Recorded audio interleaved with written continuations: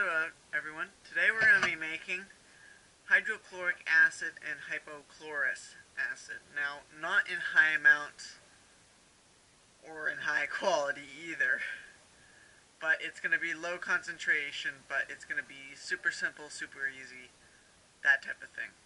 So, the chemical reaction is, chlorine gas, 2-chlorine gas, plus H2O molecule, then reacts, and you get hydrochlorous acid, or HClO.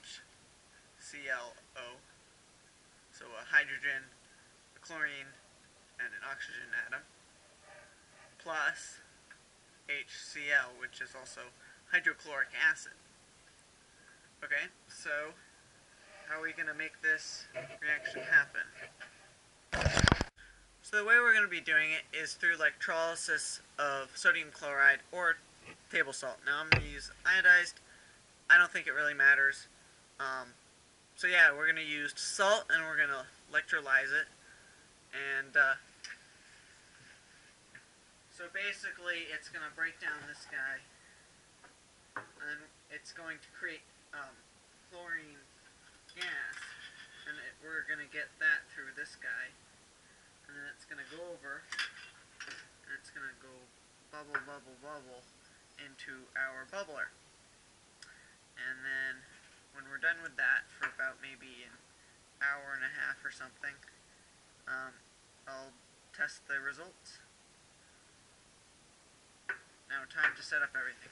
So, we take our 20 grams of salt. Now, I didn't do any stoichiometry, but you can if you want. But you really don't need to right now. Okay, there's 20 grams of sodium chloride, and now we're going to take 300 milliliters of H2O. There you go. So as you can see, it's quite it's quite cloudy, and so let's stir it up. Attempt to clear it, or rather to let the molecules get dissolved into water. Now you can either solve this by putting in more water, or if you've already reached the maximum, then you have to add more water. But if you haven't reached the maximum solubility, then you can just stir it around. Okay, I think that should be clear enough. It looks like everything is dissolved, or at least dissolved well enough. Okay, and then we want to add our system of electrodes. So we just have two copper pipes with reasonable surface area, and then they just come up, and it's just a tube. Okay, so now we're going to screw this on, like so. Make sure it's tight. And now this will also eliminate chlorine gas from coming into your basement or wherever you're doing this reaction, so that is always appreciated.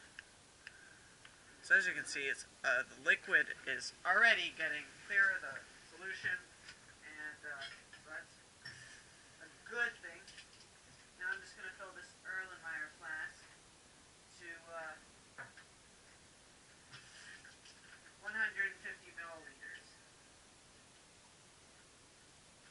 Okay, is that 150 milliliters? I mean 125 milliliters. And we're going to put the bubbler inside of it, just like so, as you can see. And then I'm going to hook up this guy, and it's a half watt, and it's 9 volts, and I'm going to have that going for maybe an hour and a half. Anyway guys, I'll see you when it's done. Okay, so I'm doing the time lapse, see? And I just came down here to plug in the battery to the phone. And as you can see, the solution has turned very orange. But as you can also see, there's chlorine gas coming through, which is great.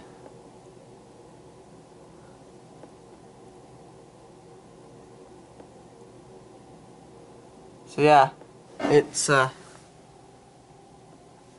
a couple hours, and we'll definitely leave it for a couple hours.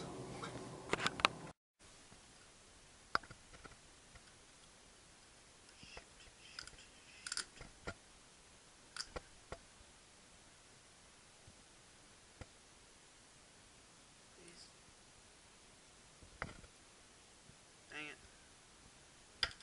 Well, it looks like our electrolysis has finished. It really hasn't. My electrodes have, so, they started to short out on this guy, and it melted the glue. So then this was making contact, making it a short circuit, and it just turned it into a giant heater. And that is the opposite of what I wanted. Okay, well, definitely see that we did stuff to it, and we definitely got bubbles. So I think we're all done. Like that. Okay, and let just go.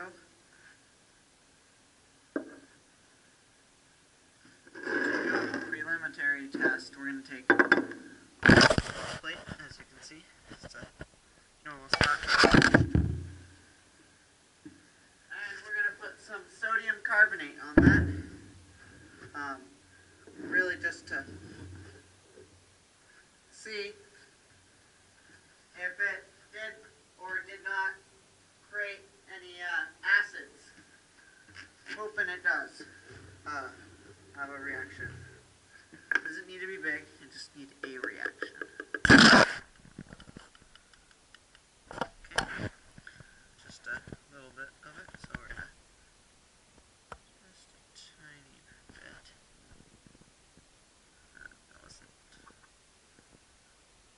Okay. And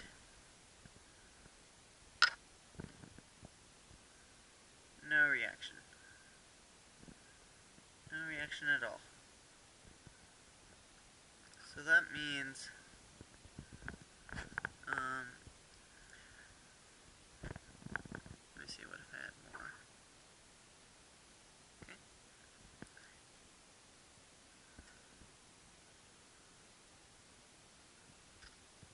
Okay, I don't think it'll do anything. I'll see if I can try and concentrate it, and I'll be back. So I don't think I'm going to be making this concentrate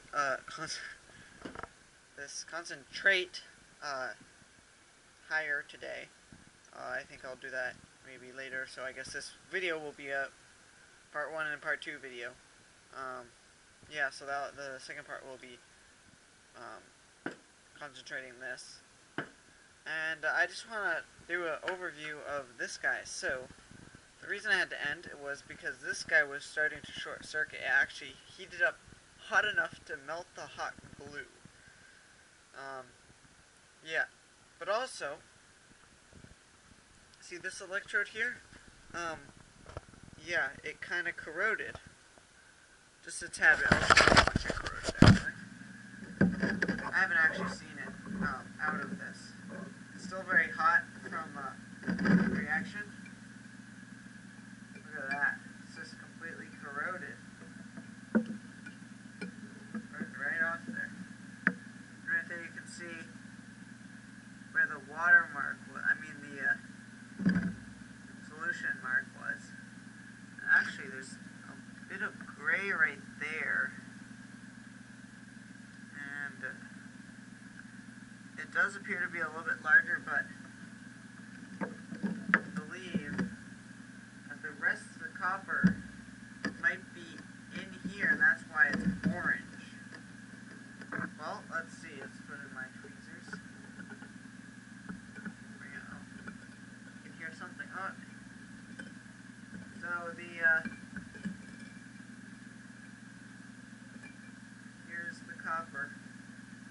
least some of it.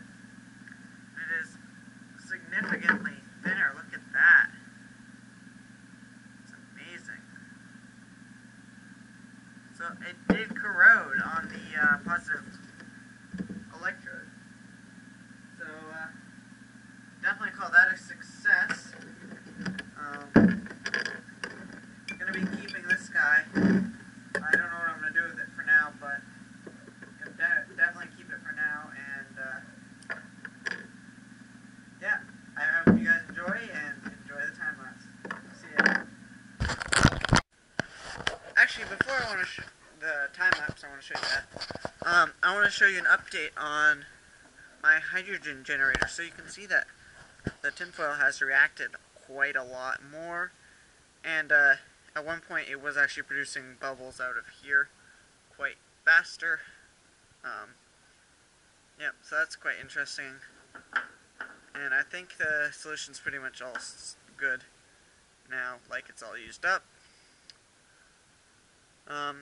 Yeah, that's pretty much it.